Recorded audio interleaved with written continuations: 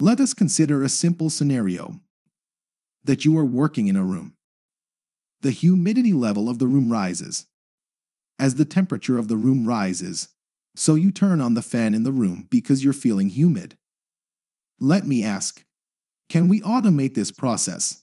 For example, when the temperature rises to a certain level, the fan automatically turns on. Think, how? We need a temperature sensor to measure the temperature level, a fan and a microcontroller that takes input from the temperature sensor and turns on the fan. We can use the Arduino UNO board, which has a built-in microcontroller. Now let us address the question, what is Arduino? Arduino is a company that designs and manufactures open-source microcontroller development boards and software called Integrated Development Environment IDE. Integrated Development Environment software is used to program these development boards. A microcontroller is a small computer on a single integrated circuit that has the capability to be programmed. Based on the information input devices generate, it is used to control output devices.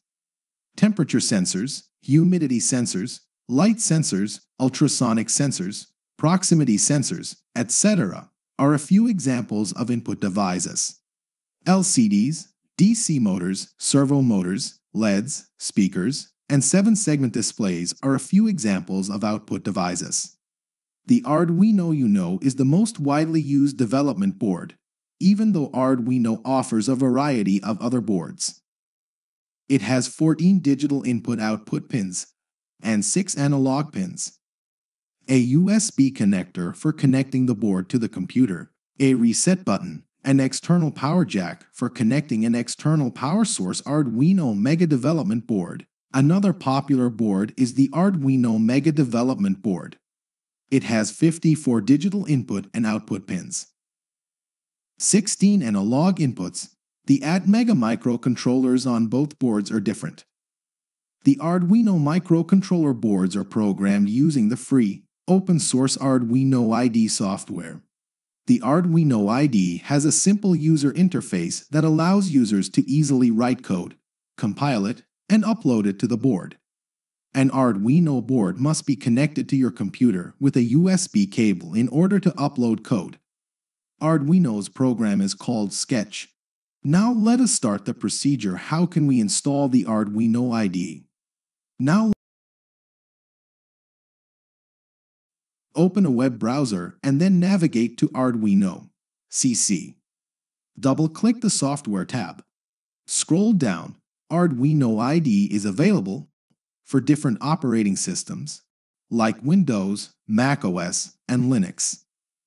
As I am using Windows, I am downloading the Windows version.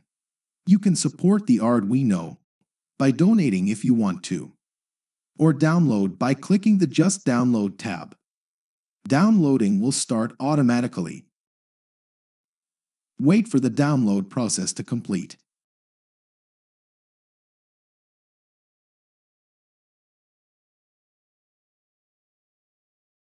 Begin the installation. Double-click the .x file. Click Next. Browse to the directory location on your PC to select the installation location. Wait for installation process to complete. It may take some time.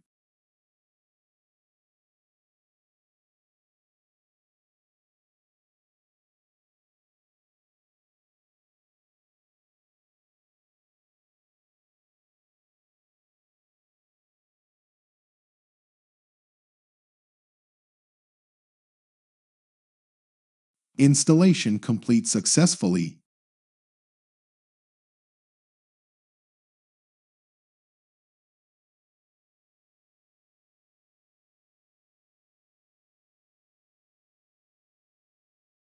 Now we will open the Arduino IDE by clicking the icon on the desktop.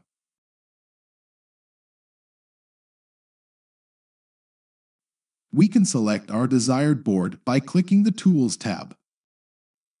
In the Tools tab, scroll down to Board.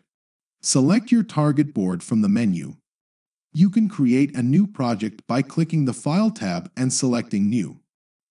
You can also use different built-in codes by scrolling to the Examples tab. A great variety of built-in codes are available here.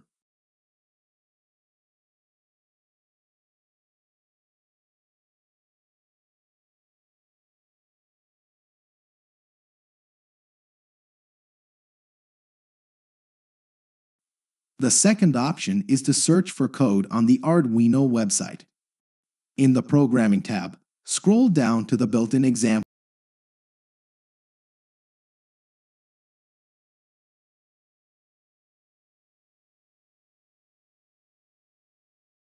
tab. Then scroll down the page and click the blink. Blink is the built-in code for blinking the LED on the Arduino board. The circuit schematic is given here, explaining the pins we need to use in the example. Now we can scroll down to the code Arduino sketch. The Arduino sketch is divided into two sections, setup and loop. The setup part runs once. Loop part keeps running repeatedly. The LED pin is configured as a digital output in order to blink the LED. The LED pin voltage is turned high to turn on the LED.